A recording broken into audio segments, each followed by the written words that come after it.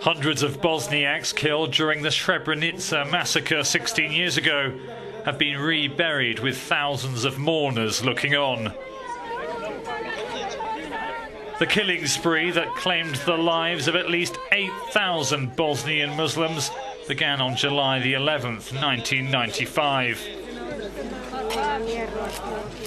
Survivors and relatives of the dead laid 613 victims to rest during the ceremony.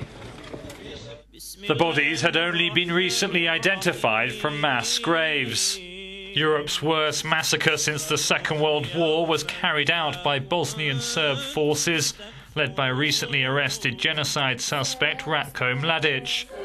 Some 30,000 Srebrenica residents had fled to a UN military base guarded by Dutch peacekeepers, but Mladic's men overran the compound.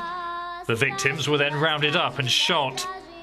Mladic is currently on trial in The Hague on genocide charges.